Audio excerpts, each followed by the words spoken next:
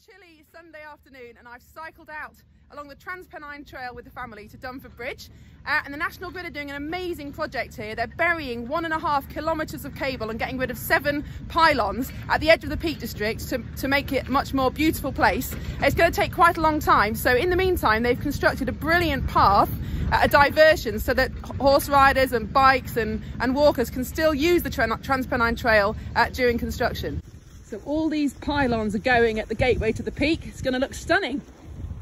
This is where the diversion starts, where they've laid a temporary route to get round the works while they're burying the cables.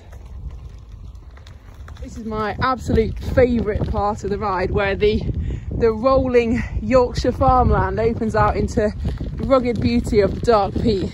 Fabulous. Coffee. Look at that. I had extra bacon. Always check your brakes. Love this route.